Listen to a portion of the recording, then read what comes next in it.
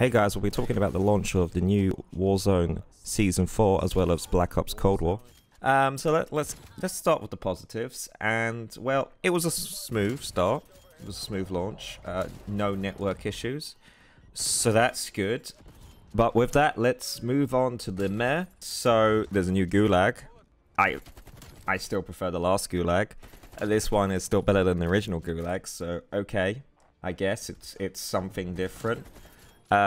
Verdansk hasn't changed at all from what I've seen, so you know, no major updates to the map. There's probably a few little things that I'll discover along the way, but at the moment I can't tell.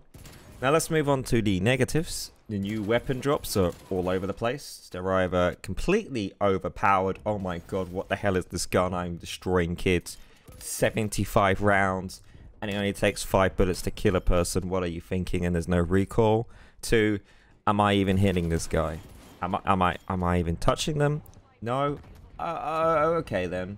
So there's definitely gonna need to be some balancing on the weapon drops. It feels like it's a luck-based game now, where if you find the gun you want, or if you find the gun that's so powered, you're going to be tearing up. If you find a gun that isn't as powerful, which is more likely going to happen, you're going to feel like you're weak ass.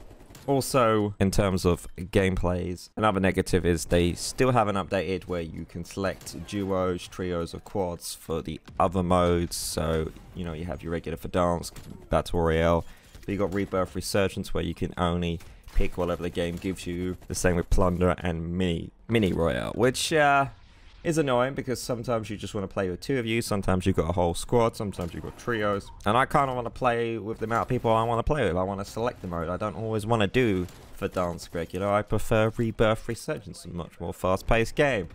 But no, I guess I have to just be at the whims of the game. Also, why is it still like a massive 28 gig update? Like what? For just changing the weapons slightly and changing the Gulag, my god. So I'm kind of underwhelmed by this Season 4 release. Yes, it went smooth so I could play straight away, but overall it's done nothing for me.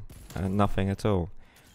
On the positive side, I finally have enough code points that I've accumulated for free that I can able to buy Battle Pass. That's good. So it only took me over a year to finally save up and get a Battle Pass for free. That's nice, but that's about it.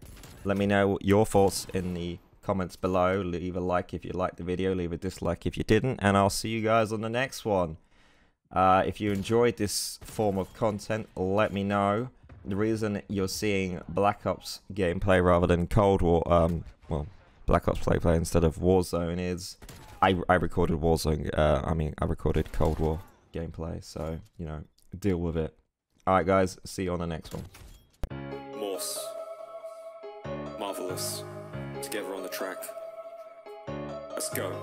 Red sus, red sus, red sus, red sus, red sus, red sus, red sus, sus, red sus, red sus, red sus, red sus, red sus, red sus, red sus, sus.